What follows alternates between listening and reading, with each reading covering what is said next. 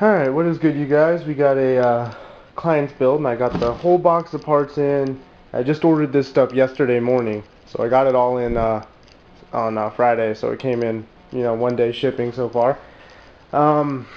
We have the case, which is going to be a deep cool Tesseract, because it's cheap, and it gets the job done for what we need. So let's go ahead and do a little bit of an unboxing of what we got going. So, of course, as usual, an EVG 80 plus 500 watt power supply, a Hyper T2 cooler, which is cheaper than the TX3, and this performs about the same, so honestly I don't mind using that. He requested he had Wi-Fi, so we got him a Rosewill dual band.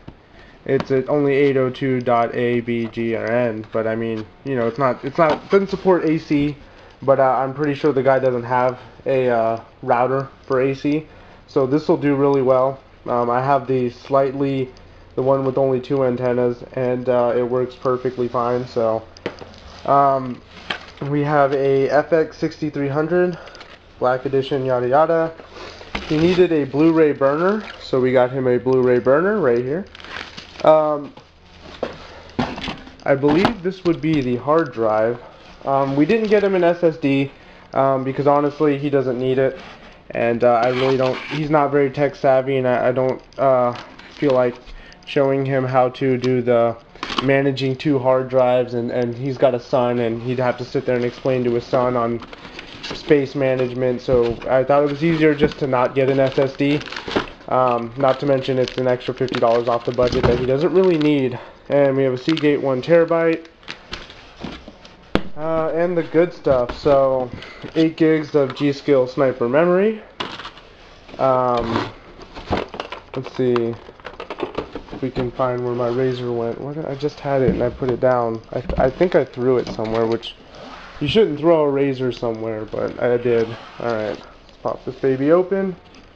So, I got this refurbished, but it still has a 1-year warranty. It's factory refurbished, manufacturer refurbishment, and the reason we chose it is because it was only $150, and I don't know if I should buy another one, but I am thinking about it. So for graphics card, he didn't need anything too powerful, but he did want to make sure he could handle all the newer titles, so we went with this. It's a GTX 960. I actually have not had the time to actually play with one of these before, so his price range, he was looking to only spend about $700 on the computer. So being able to fit this in with the Wi-Fi and the Blu-ray drive that's the main reason why we have an AMD platform instead of an Intel. But that is a nice card. It's fairly long, a lot longer than I thought it would be. So obviously, because it's manufactured, refurbished, all it comes in is just a little EVGA box with a little plastic, cover for it. So we're going to stick that back in there for now because we don't need it out. But there we go. And last but not least, so he really wanted a sound card. Like he really was pushing for one, and he didn't want to spend a lot on it though. Honestly, he wasn't even looking to spend a lot on the graphics card. We were going to get him originally a 360 because that can game and it's very cheap. But he ended up calling me and saying, he's like, honestly, if we can get a better graphics card, I don't mind paying a little extra for it. So he didn't want to spend $200. He was looking more in the $140, $150 range, which would have been an R9 370 or a 750 Ti. But I'd rather have this, the 370 because it has DirectX 12 support. But I ended up finding a 960, which obviously also has DirectX 12 support as well, for super cheap as well. So we're going to be putting Windows 8.1 on this system. I already have the key code and the flash drive that I put the boot on. I have no idea where it went. But he really wanted a sound card, and it was looking like it was going to be cutting into the budget about $100 or so. And I was just pushing on to him, telling him, man, you know what? Sound cards for $100 are really not better than the audio, built onboard audio of a good motherboard. So I ended up finally talking him into, well, didn't really take me a lot to talk him into. I just told him, for your $100 price tag, you're really not going to get that great of a sound card. You're better off just spending a little bit more money and getting a better motherboard with the better sound on it. So we have a MSI 970 Gaming, and as we can see, it's got a sound boost little premium audio package built in on it. So I told him that this is honestly about as good as the sound quality as you're going to get as far as those $70, $60 sound cards are. You might as well get something with a high-end, you know, audio on it built in. That way you don't have to worry about an extra sound card, you don't have to worry about extra drivers. So he ended up deciding, saying that was a great idea, not to mention we have a beefy power delivery on this motherboard. And decently sized heat sinks on the RAM. So overall, this motherboard is a good motherboard. It was only $100. So technically, buying this motherboard with good, you know, built-in sound was way cheaper than buying a crappier motherboard with a sound card. And it has better sound quality compared to the sound cards he was looking at. But he only needs it because he has like a 5.1 surround sound that he hooks up to his computer. And I'm like, dude, if that's all you're doing, then this is more than enough. You know what I mean? You don't need some crazy sound card just to plug, you know, a standard little surround system into. It's not like he's an audiophile or has any crazy $500 headsets, so he doesn't really need it. He just wasn't really sure what he needed. He's not that tech savvy. But this motherboard's actually really cool. We got the little dragon on the side of the heatsink there. You know, the MSI logo here. So it's a very nice motherboard. Excited to put it together. He really wanted it by Saturday, and I told him, well, let's up it to the 3-day shipping. That way I know I can get it by Monday, because I didn't even get the down payment for the computer until I got it yesterday on the down payment, and ordered all the parts right when I got the down payment.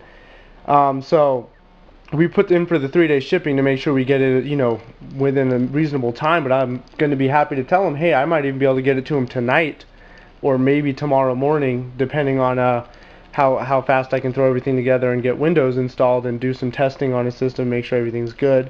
But yeah, anyways, you guys, just doing a little bit of an update, and I'll probably go through the whole build once it's done, come back with the camera. But yeah, just showing you guys why I'm always so busy. I've been building a lot of computers lately. There's another one right there that's going to be supposed to be going to the customer today, but he hasn't called me yet, so whenever he calls me, it'll be going out to him. And obviously I haven't gotten rid of the Intel build. You guys see all the boxes of stuff. I've been ordering so many parts. But yeah, there's boxes and another computer tower around the corner, and like case panels and power supplies lying all over there. And then my box of random assortments of wires and parts. But yeah, the Intel build's still here. I haven't gotten rid of it yet, so I'm working on getting rid of that one too. But anyways, you guys, yeah, I'll check back in later. So quick thing, I didn't know it came with a door hanger that says I'm not here, and it comes with a really cool case badge, and it's pretty big. And then I think these are SLI stickers. I believe that's what these are, bridge or Crossfire, or I'm not sure if this supports SLI. I don't know. But basically these are the bridge stickers. I'm thinking that's what these are, but it comes with a lot of them, which is kind of weird. And then I don't know what this is up top. Oh, they're little tags that you can write in, like boot drive, SSD drive, or, you know, storage drive, optical drive. Oh, okay. I didn't know that. So yeah, we're doing a little bit of an unboxing. Only 2 SATA cables, surprising. A lot of motherboards I've messed with come with like 4. Weird that only comes with 2, but a fully blacked out bridge here. Yeah, it's kind of shitty that the case I got him is the Deep Cool Tesseract, and it's not going to be red and black with this, but you know, it's whatever. It'll do. But yeah, it's got a black I/O plate, kind of nifty. Driver disc, which no one ever cares about. So yeah, I'm going to start working on this some more. I'll be back later. First time boot up. So this is the 960 for the Win edition, so it's got the back plate. I don't like the location of the 8-pin. It's kind of a weird, like almost towards the middle. And you can see there's even a gap in the heatsink to where it looks like they should have put it there, but now they put it there instead. Covers up the 960 instead of covering up the for the Win, so I guess that's why they did it. I don't know, but yeah, I will say this: the T2, that's one of the things I forgot about this. The T2 for AMD doesn't allow you to have it facing towards the back. The TX3 does, but the TX2 does not. So That's probably why I usually always grab the T3. Unless it's an Intel system, you can use this just fine and configure whichever way you want. But on AMD systems, it only points up or down, which is really stupid. But everything else is done. Blu-ray drives in, the 1 terabyte's in, 500 watt. Cable management is not fully done yet, but yeah, just waiting. CPU memory set up. Oh crap, I forgot. I already turned it on. So let's go ahead and move some stuff out of the way here so I can sit down. And F1. Delete. Let me in BIOS. Settings.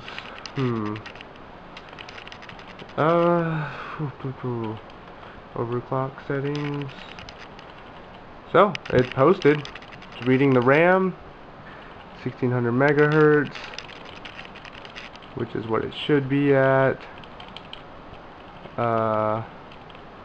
DRAM timing. Honestly, I could probably just leave it on auto, but I'll leave it on auto for now. I'll probably go take a look at it later. I'm not going to do any overclocking. I put the cooler on there solely because the stock cooler that comes with the 6300 is real junk, and that's a lot quieter. So I'd rather keep it silent in its stock settings. So I'm trying to find.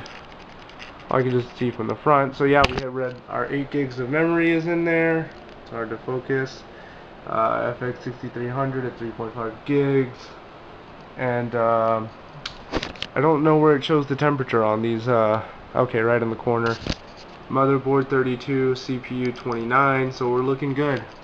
So yeah, time for some cable management and Windows install.